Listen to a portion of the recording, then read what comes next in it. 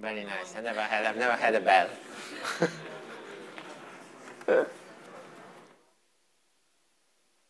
Ah.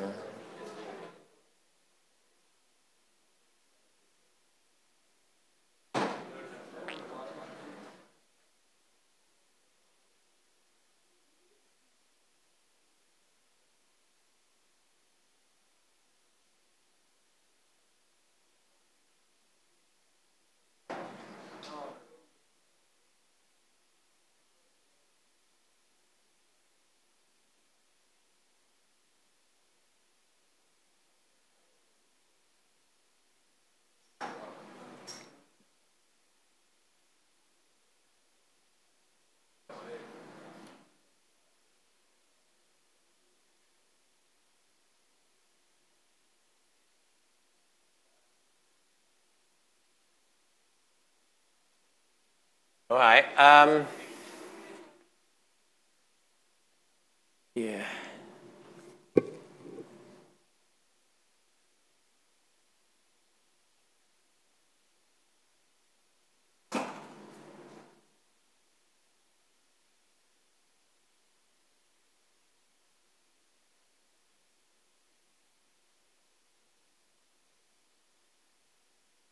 Yes, please.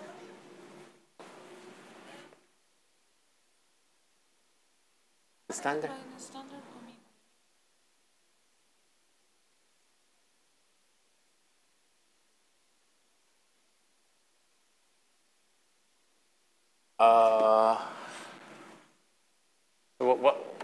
What size?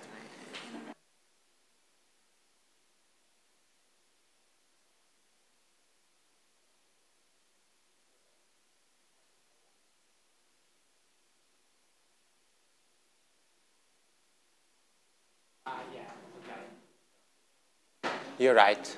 I can show you.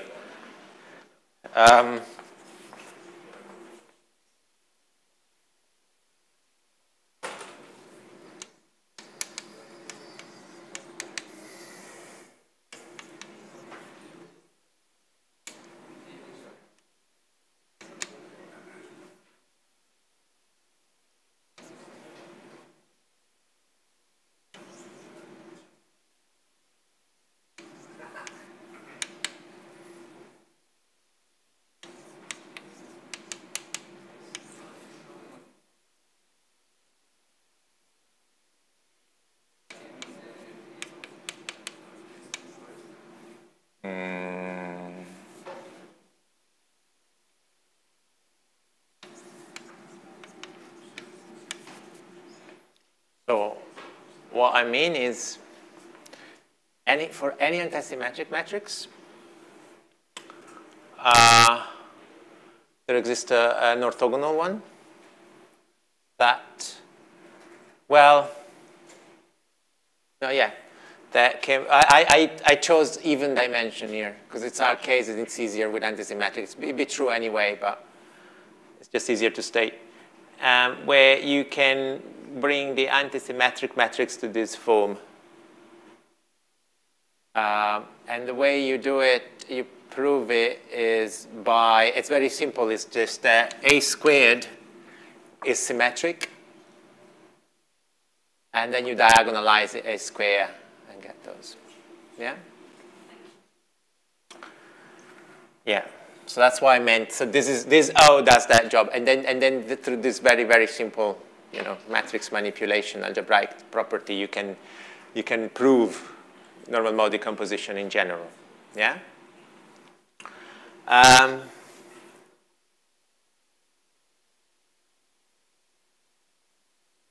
Yes. So what we wanted then again the spectrum of this state, so that we can understand how the spectrum of any Gaussian state works. And we managed to boil it down to the spectrum of this exponential, which in turn means, but this represents a bunch of Hamiltonians which are given by as omega j xj squared plus pj squared. Yeah? So this is the standard harmonic oscillator, and you all know how to. Do I have a half? Maybe no, maybe yes, who knows? But yeah, there's a half, as even in the standard definition. Yeah. So this, and so up to, well, h bar is always equal 1. Oh yeah, I didn't even talk about h bar, but there'll be an h bar that, like in the very first time. And so you all know how to diagonalize this. It's the Fock basis essentially, and it's just standard harmonic oscillators. They're all equally spaced. They come in as many modes as you like, but in the end, do I have an expression for this? In the end, well, yeah, I mean, there's nothing else to say. We just have to exponentiate this, okay? So, essentially, yes.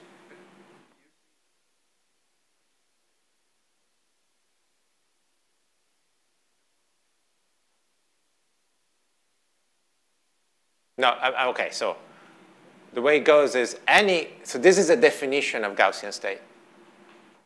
Yeah? So yeah, I'm saying. So I'm saying, well, I'm not saying anything because this is a definition. But then if you want, you can also prove, you can prove later that we can prove later, but this is just something that's very, maybe not today, but you can prove that these are all the states with Gaussian Wigner function. To go back to your question. Yes. And I'm saying, though, something else. I'm saying that, because diagonalizing this is just a function of h up to normalization. So diagonalizing this is the same as diagonalizing this. And diagonalizing this means that you'll have a displacement. So first a symplectic, so a second order operation. Then a displacement acting on top of it.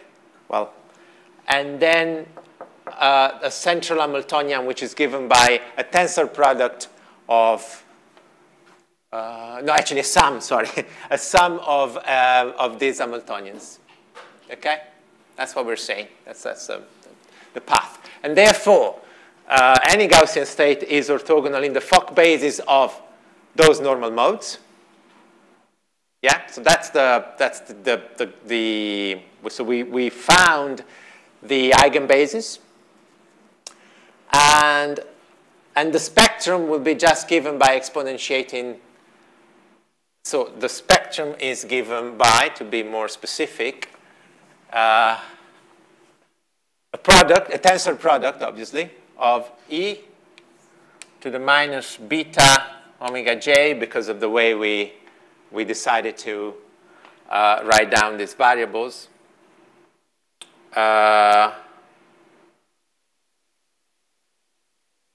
Times nj. Yeah? And then you need to take, so these are the eigenvalues. And the eigenvalues are products of this over all possible nj's. Okay? Yeah? And yeah.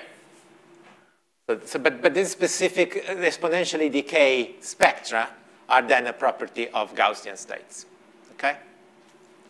And this is something that I do in the notes as well. Let me get rid of this beta. I wanted beta for other reasons, but I can just put xi j, absorb all the betas in the eigenfrequencies of the Hamiltonian.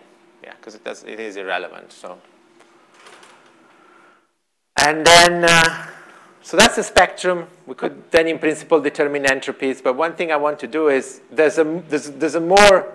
So obviously, this will boil down to Gaussian distributions in the end, right? So they can be mapped into. And like any Gaussian function, all of these parameters, which are, the eigenfrequencies, the first moment and the S, which is in the end then just expressed as a 2n times 2n symmetric matrix. Yeah?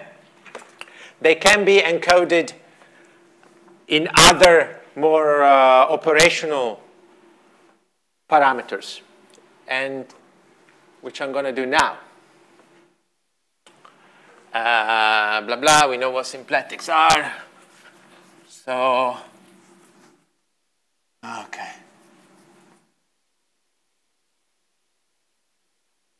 Right, so,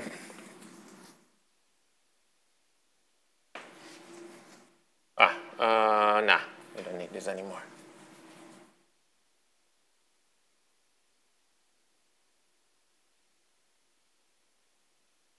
So,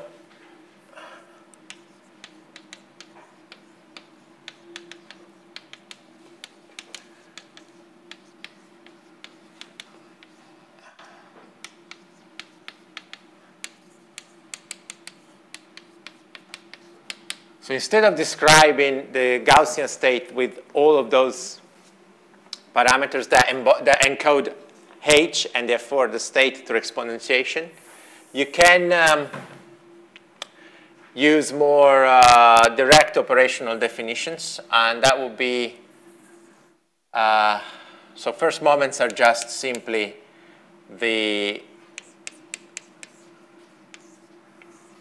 expectation values of this R, and surprise, surprise, it takes 2 lines to see that essentially the expectation, if you don't have any displacement, the expectation value will be 0 because you have odd combination of canonical operators acting on even, and it's very simple to see that they're always 0. But the displacement just displaces it, that's obvious. And then there's the covariance matrix, which is in its symmetrized form. It will be given by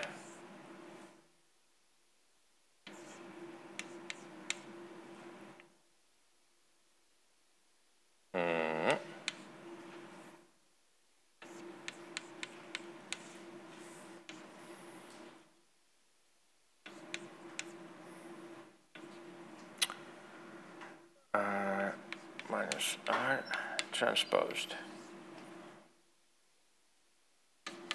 So by which we mean, again, the anti-commutator is taken in the outer product sense, like here. So we want to do all possible pairs of X and P's and anti-commute them and get the expectation value. Yeah? So this thing, now, yeah, I'll just give you a very brief idea of how to go about it. And it will be that, so the state, rho, which I wrote before,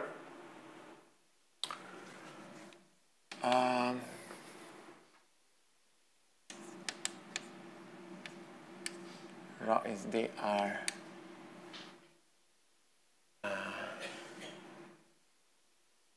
And then S. And then e to the minus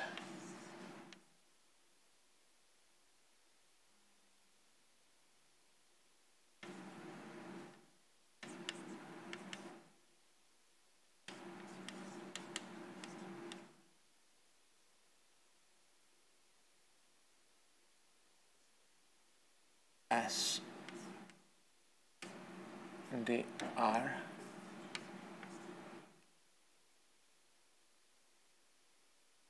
Did I say everything right? Yeah, with a half, I forget. Over the trace of rho, I don't care what it is. I mean, we could calculate it, but let me dispense with it. Oh, the product. Yeah. Over J. This is a tensor product, eh?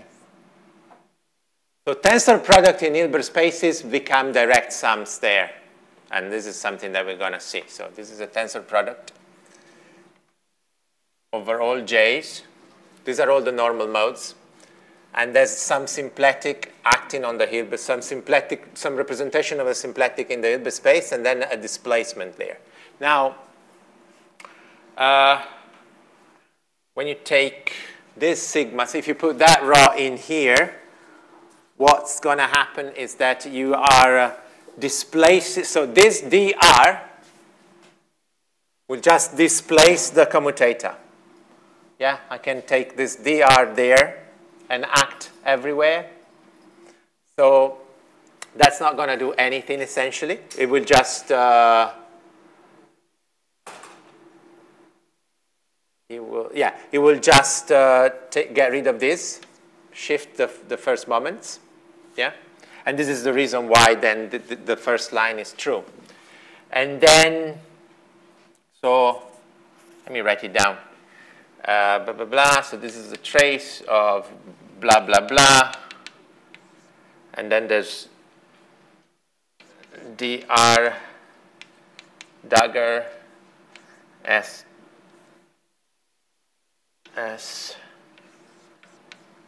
j e to the minus psi j half xj squared plus pj squared. And then S dagger dr. And okay, so then I can bring this one that way and displace this commutator, which means I just end up with the vectors without the shift. And then I do the same with S dagger. But the beauty of this is that S, so that's why this formalism is so effective in this situation. I put the S there, I'd act with the S on this one, but what will the S do? Something that I didn't write explicitly down before, but we established, is that this metaplectic correspondence means this thing, that S acting on all of this, and let me say that's an S dagger. I can decide any convention I want at this stage. It's going to be SR. Okay? Yeah?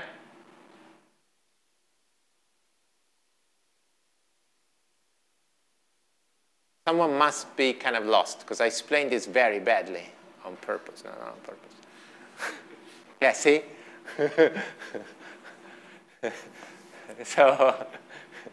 So, yeah. Okay, so S was a 2m by 2m matrix. Yeah, exactly. So this is something that I said at the beginning, and I kept it too implicit, I know. So basically, what we show in this very part of the blackboard, unfortunately, like in the previous lecture, was that when you evolve through a quadratic Hamiltonian, which is also gone, but you will map, so the action of a quadratic Hamiltonian, so essentially this action, there could be a minus plus, I always get this wrong, but never mind.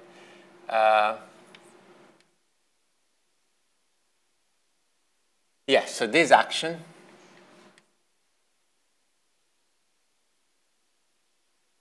so that's an operator.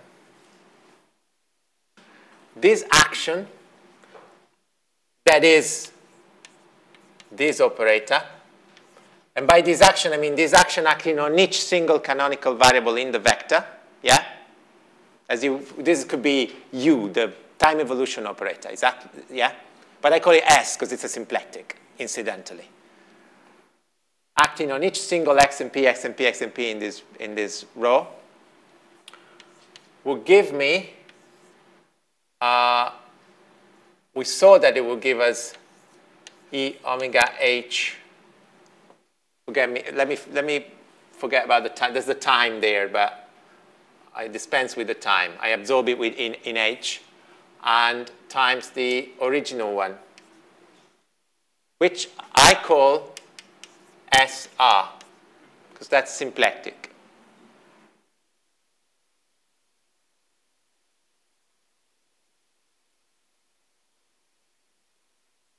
Why do I? Why do you count them?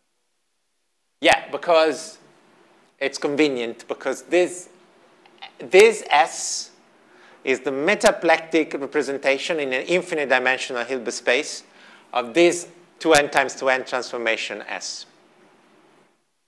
Through this mapping. Yeah? So, let me state this once more. So there are this quadratic Hamiltonian. There's a half in my definition. I got it wrong. Quadratic Hamiltonians, just defined this way, very kind of like deceptively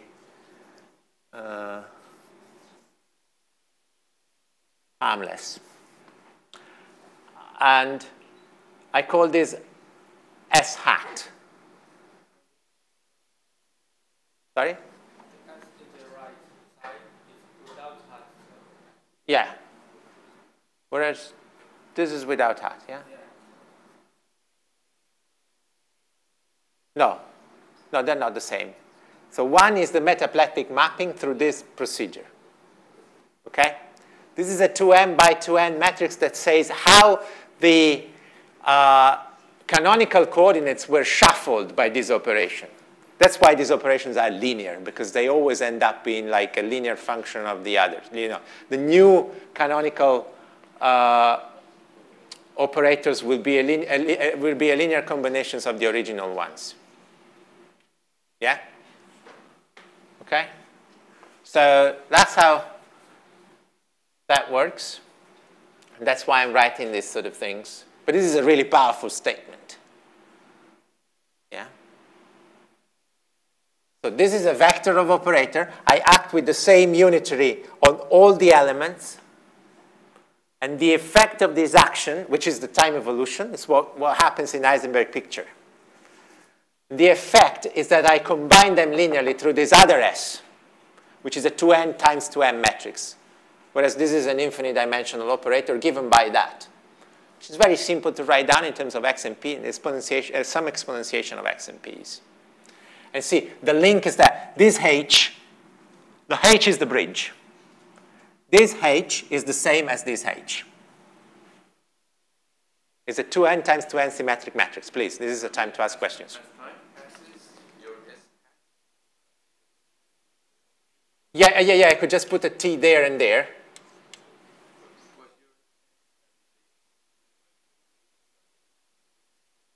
This will also change.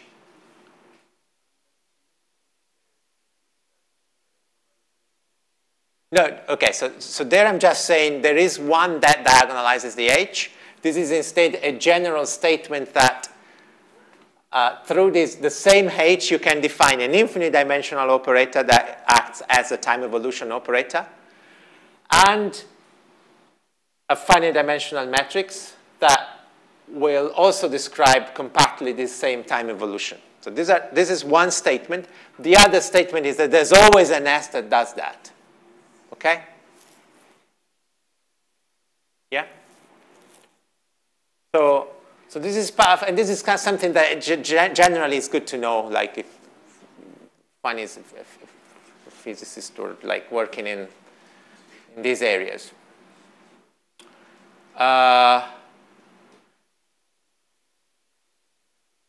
Yeah?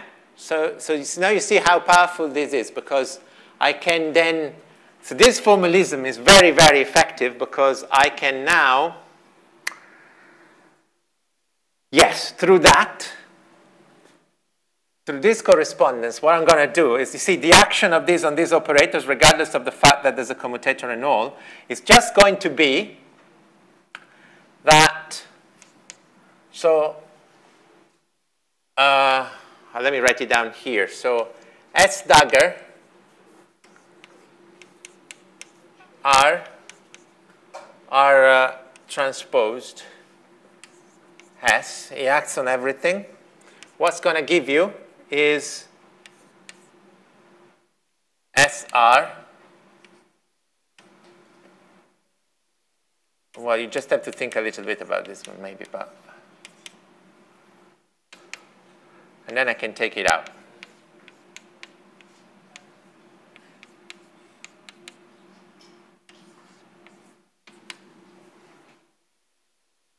So without even getting my hands dirty with any of these S, I'll take it completely out of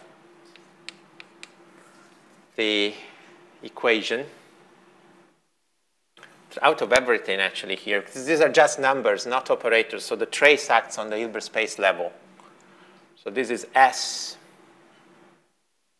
times the trace of R, RT, and times, the other.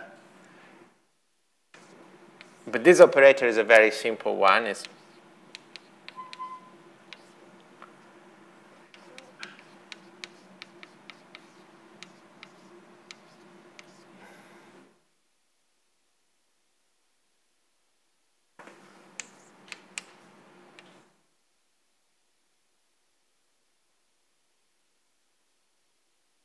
yeah.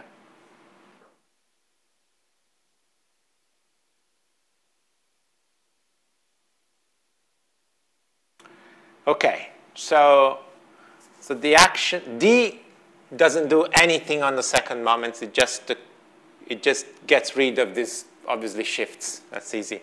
S will reshuffle them acting by congruence in the end. So here we are defining the second moments of the state, second order statistical moments. So the expectation values of xp plus px, all second order combinations. And as in a Gaussian distribution, we expect it to describe the whole state. And they're also like immediately accessible. If you do quadrature measurements, you can reconstruct these parameters. So hence the interest. So this thing there. So then we would just need to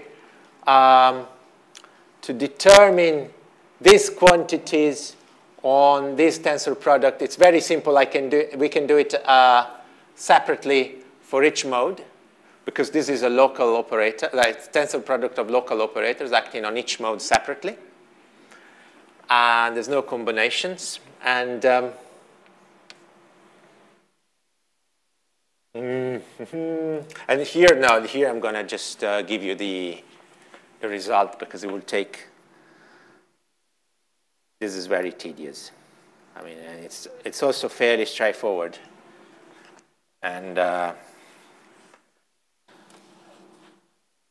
because what we're going to do is we're going to need to evaluate the expectation value of this and on. So we know how to diagonalize this in the Fock basis, each one of them. And then we will need to do the expectation values of things like 2xj squared, 2pj squared, and then xj, pj plus pj, xj. So one would need to go, I don't know, I don't think you want me to do this now. I mean, it's all in the notes, and it's just, it takes a transformation to, you have to go to ladder operators, rewrite these things. What do you want? Do you want me to do this, or shall I give you the result? And yeah. So the result is just, well, you can follow it pretty easily. The result is just that this tensor product at the Hilbert space level would transform into a direct sum in phase space where Gaussian states are described. This is a general property which make these treatments very simple in a sense, like expedient. So this is going to be S, always acting on a direct sum of nu j for all j from 1 to n S transposed, where nu j is 1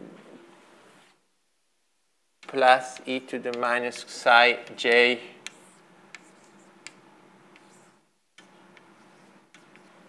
psi j. This is the psi j. And this it comes from summing this geometric sum and their derivative is pretty simple. There's nothing mysterious there. So we determined that the covariance matrix, and this could also be not, well, but this is the covariance matrix of the most general Gaussian states, and along with the first moments, which are completely separate, it also encodes all the degrees of freedom that we need to describe the state. Yeah?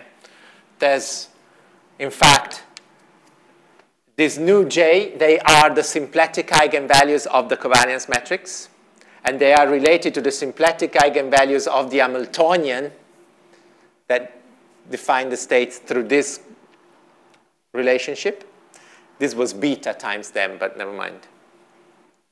And likewise, the other parameters are in S. Yeah? Well, not likewise, but besides. And, OK, so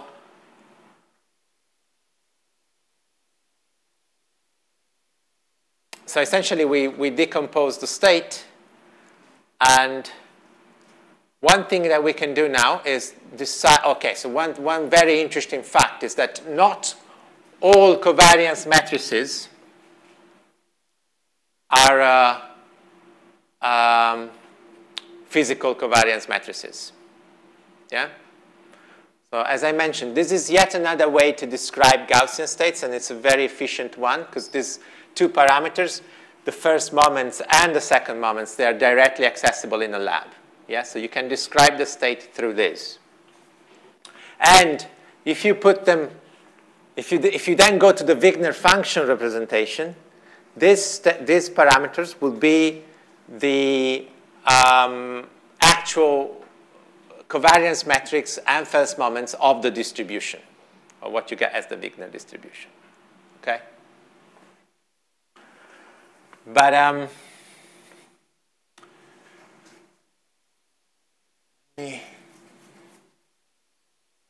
so now, something that I mentioned before when I referred to quantum key distribution is that there is, of course, an uncertainty principle. Now, one could express uncertainty principle maybe in a more sophisticated way as entropic relations, because in the end they have to do with the entropies of some distributions, in a sense. But the standard, more traditional second moments approach, which is the first layer of uncertainty that you can ever define, is perfectly fine here. And so, because everything is defined in terms of second moment, so uncertainty. And this will also be very useful later on to discuss the entanglement of these states. So, yes, let me define this. Tau is yet another matrix, and it's given by, so at this stage, the state could be Gaussian or not. Okay? There's no assumption of Gaussianity needed here. Okay? And maybe with a 2 in front. The reason why I put a 2 is that this is equal to then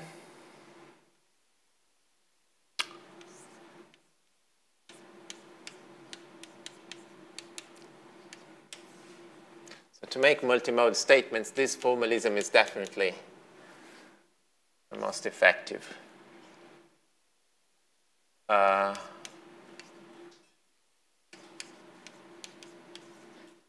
Okay, so the product, this product, even in the outer product sense, is given by the commutator So twice that is given by the commutator plus the anti-commutator of each element. But then of course, this is sigma, and this is plus I omega. Because this is just a constant number, and there's the trace of rho, right? Now, then consider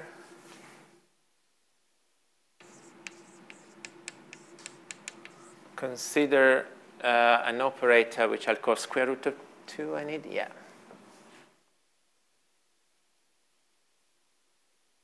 Consider the operator O, which would be square root of 2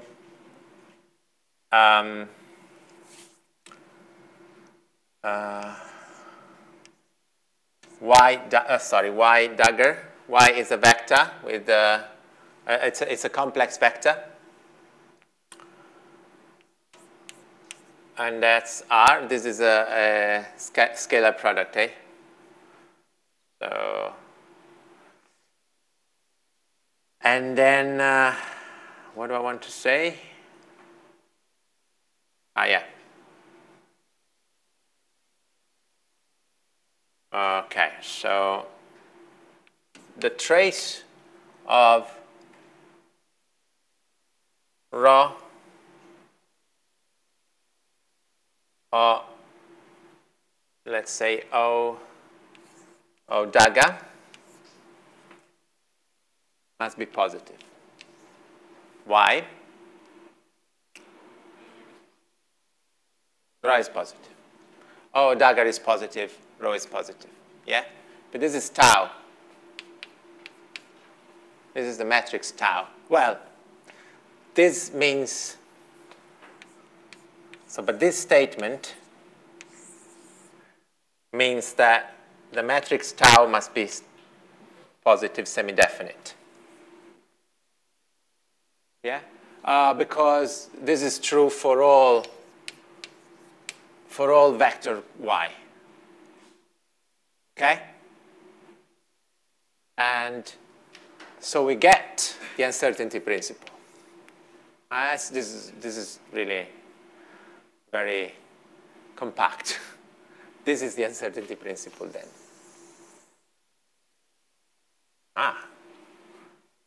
So let's see. Yeah, that's the most general second order expression. This is due to, well, in various stages, but to Robertson and Schrödinger. It's from the 30s, but in slightly different forms.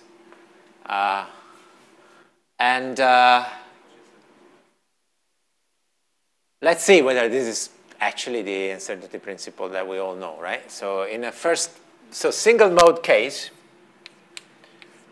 yeah, single mode case, what happens is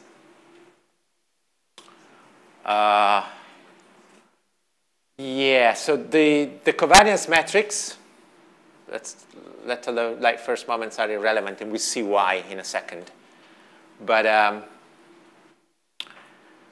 the covariance matrix is given by, so there's the anticommutator of x, which is 2. What's the anticommutator? X squared. So this is delta x squared. Okay? And then there's 2 delta p squared. And then there's xp plus px.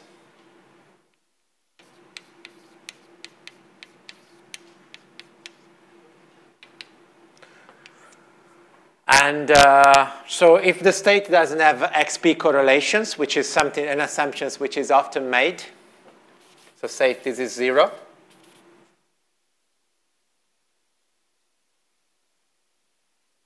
sigma plus I omega is just this. Yeah? So now this is a 2 times 2 matrix.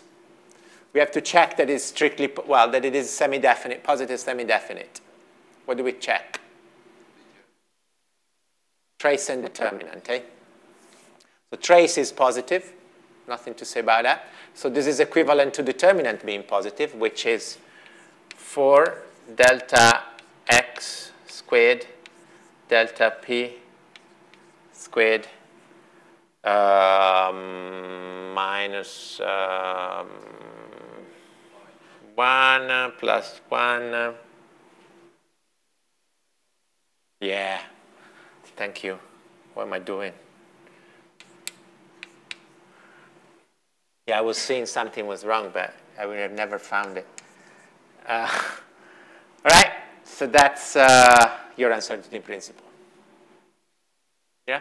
Delta x, delta p greater than h bar half. We have to put h bar back, and yeah? So, but this is the most general form on any number of degrees of freedom. Yeah? And we found it with one line, well, two lines. Yeah?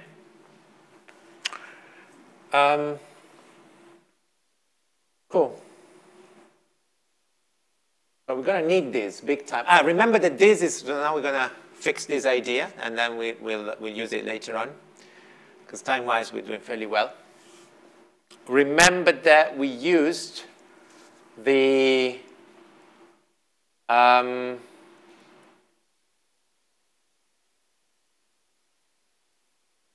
what do I say? Like we used the positivity of rho here. So this is a consequence of the canonical commutation relations and the positivity of rho. That's always the case for uncertainty principles. Yeah? Now,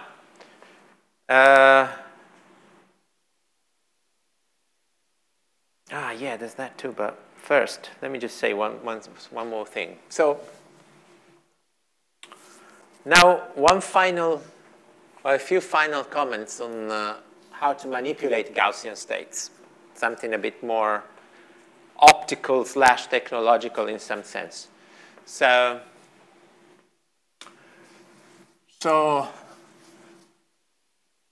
first off,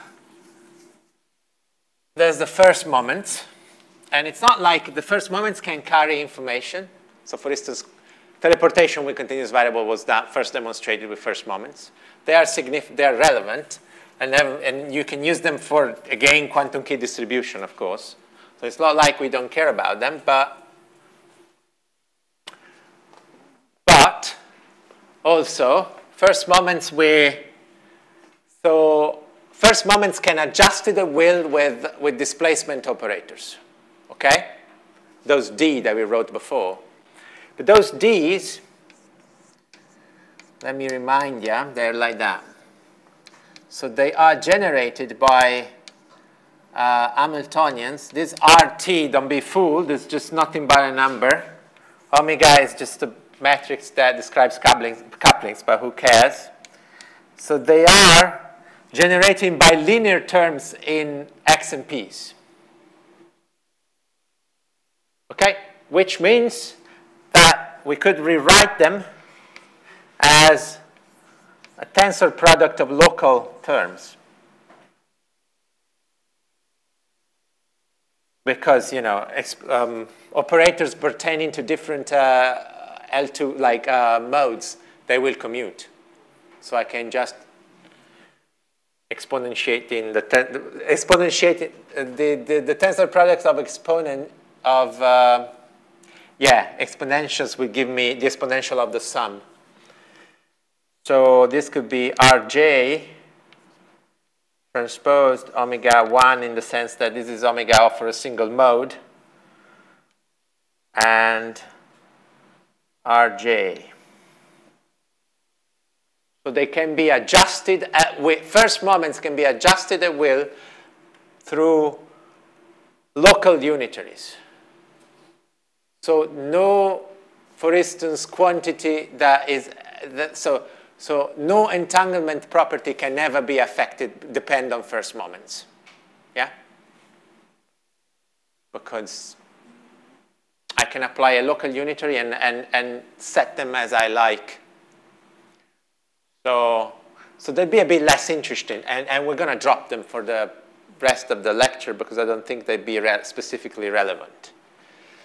So that's the first thing. And how you do this could be applying a classical current, or this is also the way you shift these fields. If, for instance, if you have a system in a cavity, like a Fabry-Perot or any cavity, really, any optical cavity, you feed it with a laser to change the first moment. Yeah, it's a pump. And with a strong classical field, typically. So that's how you do it in practice. So much for first moments. Now, second order operations instead, the ones that apply these symplectic S that are behind these Hamiltonians, they're a bit richer, and they will change. They will let you, for instance, they can create entanglement and squeezing, as we are about to see. What are those? They are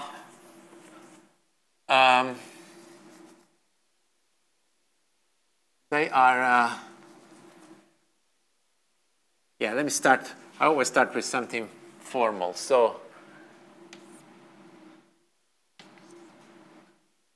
singular value decomposition of a symplectic. It sounds like I'm about to say something awful, but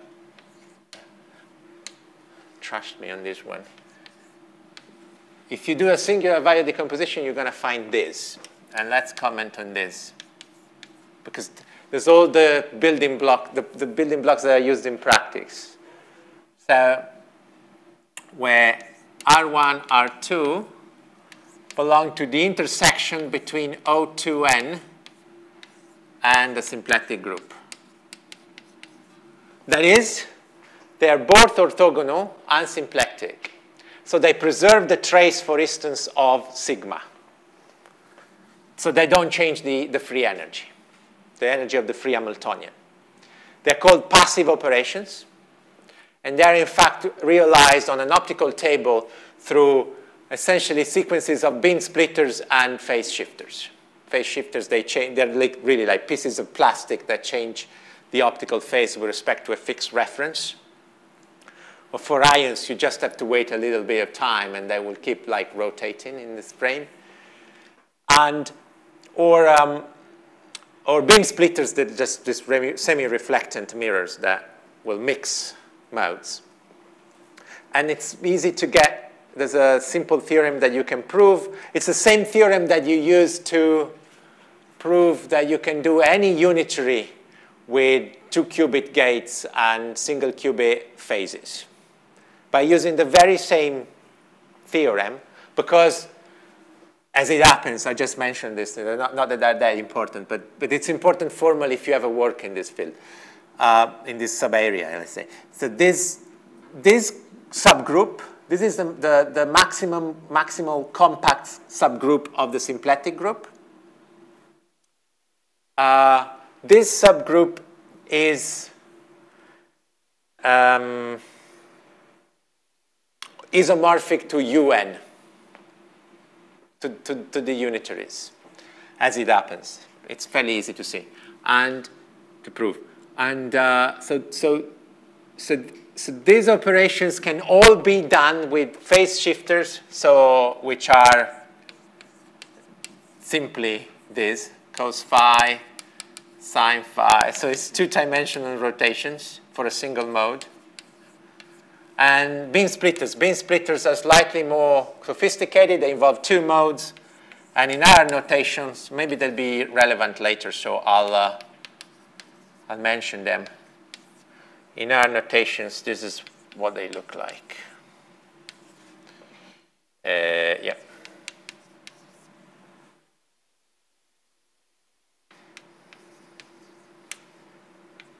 Well, I could have found a better way, but never mind. I want to be very explicit. So that's a beam splitter. Basically, they rotate x's and p's in the same way for the two modes. And building this on all modes, and this within any pair of modes, you can build any of these R1, R2.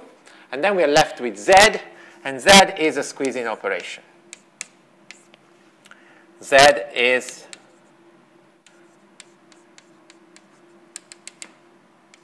So you can prove that these are the singular value of a symplectic, and they come in pairs of inverses. And it is a squeezing operation in the sense that if you apply this Z on a covariance matrix like this, which is balanced, you're gonna amplify this noise and suppress the other. Yeah? So that's what squeezing is. And by a squeeze state, we mean a state. Oh, by the way, the vacuum state in this formalism has covariance matrix sigma equal to the identity. And this is the only, well, this is a pure Gaussian state. Gaussian state is pure if determinant of sigma is 1, if and only if. Okay, so then this is a squeezer that, and you can build up any symplectic that way. That's how you manipulate. And one thing which is also very interesting and very useful in practice is that tensor products, as I already mentioned, at the Hilbert space level, they are always direct sums for Gaussian states. So if you want to take the partial trace, for instance, and you have a big sigma with billions of modes, you just have to take the submetrics pertaining to your mode or modes of interest. Yeah? You do a pinching. And so it means that sometimes you may want to prove, like, I don't know, say you want to prove what is the situation under this and that regime that, not better specified, but that gives you the optimal cooling.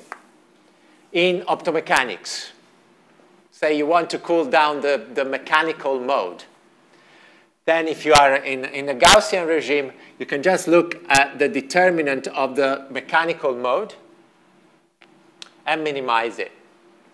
This will give you the lower. Now, I didn't really go through this because it's quite a lot too, but it's not that much after all. But the determinant for a single mode state, the determinant of the covariance matrix encodes all of the entropies. So if you want the optimal cooling, you want to minimize the determinant. And you can see, well, I don't know, it's not that simple, but now, but it's quite easy. Then we could have found expressions for entropies based on these parameters that we have. Yeah, they all depend on the symplectic eigenvalues. Because we saw that this symplectic eigenvalue of the covariance matrix, in the end, they're also the ones that determine the spectrum of the states. Yeah, so, okay, based on this introduction, maybe later I can mention a couple of things more I want to rely this a little bit to the phase space picture of characteristic functions and Wigner functions that you're probably, or most of you will be very familiar with. And then I will go on and just want to give you an example of how to study entanglement in these systems. And then we'll see how much time we got left towards the end. Thanks a lot for standing this.